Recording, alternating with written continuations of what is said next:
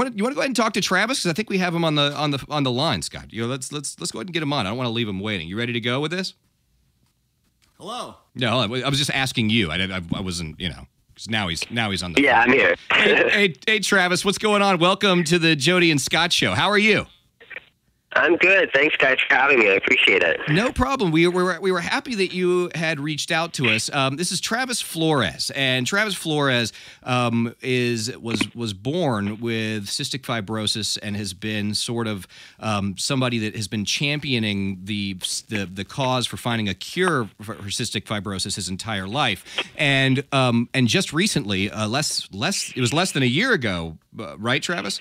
He had no, just over a year ago now. So it's like a year and 3 months. Just over a year ago, received a life-saving double lung transplant, and it literally saved his life. And now he's sitting here speaking to us, and he's just kind of a very cool story. So we just wanted to kind of have him on, chat with us. If you've got questions for him, if you're listening live and you're somebody that really into sort of one of Travis's fans, you can give us a call 407-499-8009. But we just want to kind of chat with you about your story and see what you had going on. Yeah, no, I appreciate it. I find that a lot of people can relate to my story, even people who aren't sick, just because, we're all kind of limited in certain ways in our life, not always in health, but, in other ways. And for me, it was always health. You're born with CF, and it just kind of progressed very quickly for me. A lot of other patients with CF have different experiences, but for me, it was a very quick progression. And when I was about 22, turning 23, so this was in 2014, I was given about a year to live, and that kind of changes your perspective on a lot of things. The things that you think are important become not so important. The things that you wish you'd spent more time on, you spend all of your time on. And then I was able to have the transplant, and it was amazing. And my life has just been incredible since. I had a movie that came out. I was featured in the film Who's Driving Doug, which is on Netflix now. Yeah, it's awesome. Stars R.J. Mitty and a lot of other really great people. It was written by Michael Karnick. And R.J. Mitty, yeah, he's great. He's awesome. Well, it was great working with him too. Okay, so what's that like? Like obviously, I personally have not volunteered myself to be an organ donor. Scott, have you ever? Mm-hmm. Are you set up to be an organ donor if something happens to you? I am, Jody, because I figure if something happens to me, what the hell are you going to do with my body? Might as well help somebody out. Hook somebody up. Well, I was just thinking the same thing. My liver's not worth anything. I'll tell you that right now. I was trying to figure out why I haven't elected. I don't have a very good reason for it. Like, I mean, well, you know what it is. I've heard a lot of. There's a lot of misconceptions about being an organ donor, and I think it kind of is just implanted in a lot of people, and they don't really recognize it until it's said to them. But a lot of people think that if you're an organ donor, it means that the EMTs or whatever situation you're in where you're not surviving, they will do everything they can to save you.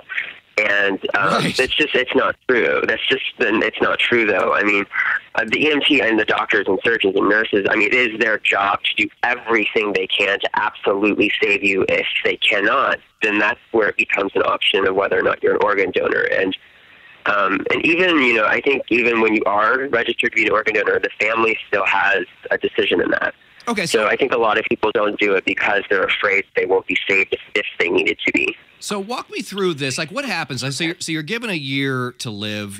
How old were you? You said you were how old at the time? You were 14. I was 20. Okay. No. I was 22, turning 23. Okay. So you're told you have a year to live. Enjoy it essentially, and then you end up going to the hospital. You think you're there. You think that you're there to what's going to be the end, and then you find out that you can have this incredible procedure done, this double lung transplant. What changes there when you walk out of that hospital? What's different now than when So with cystic fibrosis, it's kind of common knowledge at this point that you will probably need double lung transplant if your disease progresses. So I kind of always knew growing up that it was going to be something I might have to face. But I think when it's actually put in front of you, you experience a lot of different emotions. And I remember on November 16th of 2014, that was the final day that I spent out of the hospital before my transplant. And one of my really good friends, a couple of them actually, rushed to my side and helped me because I just physically was so ill that I couldn't get out of bed. Wow. And I was taken to the hospital by ambulance. And, you know, in that moment, I was like, oh, this is just going to be a 2-week hospital stay. I'm going to get some meds. I'll be fine. And I ended up not leaving until after transplant. And that was 4 months being in the ICU and being in the hospital. And yeah. I do have a question for you, Travis. I have a quick question for you. When you come out of there, I know not right away, but right now, do you feel better than you ever have? I'm curious. Oh, yeah. Yeah. I mean, it was about 8 weeks or maybe 12 weeks. I don't quite remember the actual amount of time, but it was right out. It wasn't too long after surgery. I hiked Runyon Canyon in Hollywood, California. Oh, wow. Congratulations. And that is... Yeah, and I think I still had, I might have still had some staples in my chest even. I was so determined. When I went into the hospital, like I said, November 16th, my doctor looked at me and he said, I don't know if we can save you this time. You're so sick. I don't know if you're going to walk out of here. And I just fired back immediately and I said, I promise you I'm walking out of here. And he looked at me and he said, I'm just telling you, honestly, you need to have your family come in because I don't know if this is going to work. Wow. And I said, I promise you, I'm walking out of here. And it was it's so cathartic because, I mean, I feel like he was on that journey with me. And when I finally had my transplant on March 16th, 4 months to the day I left the hospital, and he signed the discharge papers and when he handed them to me, he was like, well, you promised. You kept your promise. Wow. And I was like, yeah, I did. And I walked out. What's that, Scott? If you're thinking positive things happen. I'm telling you, man, true. It's a real life thing. It is a real life thing. All the time. I agree with you. And all right, so I tell you what, we've got a bunch of people that would like to talk to you, if you don't mind, Travis, and also, you know, Scott's. We're an Orlando show. Scott lives in Orlando now. I live down in South Florida. Last weekend was a really bad one.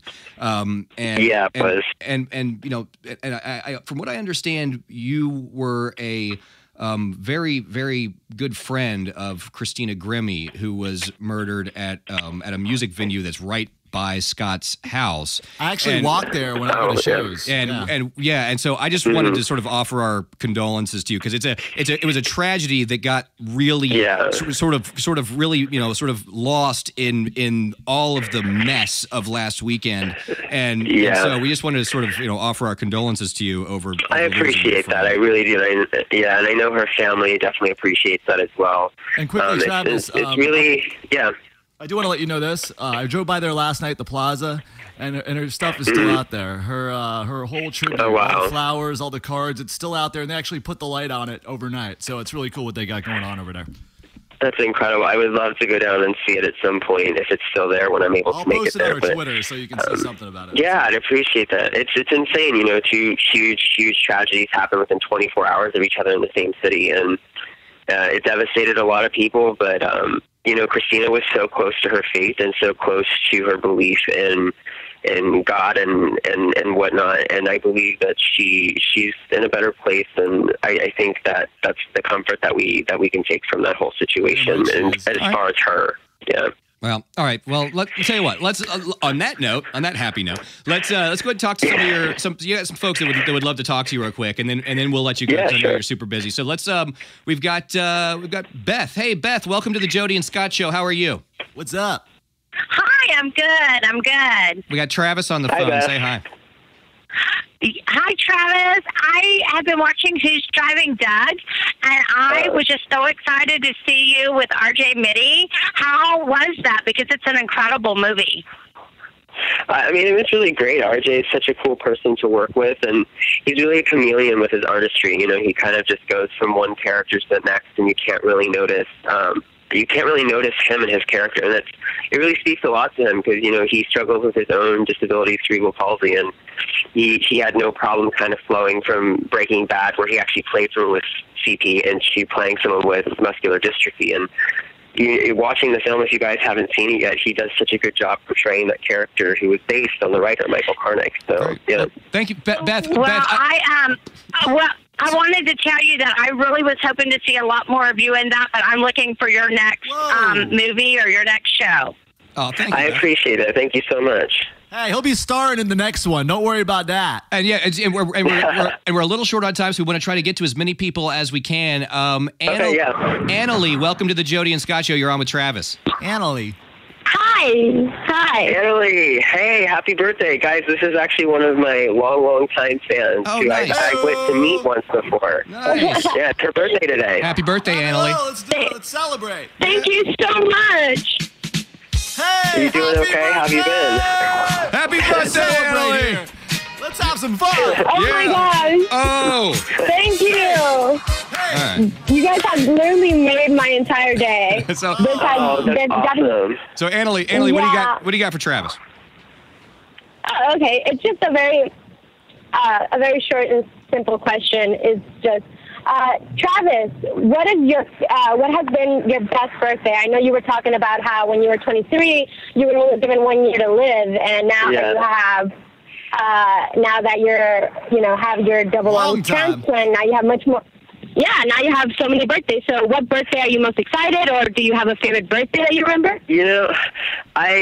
I've had a lot of really great birthdays. I'm actually really excited and scared at the same time for 30. I have another 5 years. Man, I it's feel a like bad 30 one. is. You should be scared. No, you should be but terrified. guys, you have to realize, I was told I wouldn't live to be 5. So turning 30 to me is just kicking it in the ass. I mean, you should be terrified.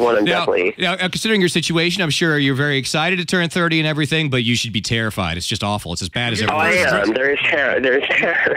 You'll get your first gray pube. God, things start. I'm joking. I know. I don't have any gray pubes. I just want to make that clear. Right around 30 is when I started getting the lower back issues. They just started creeping.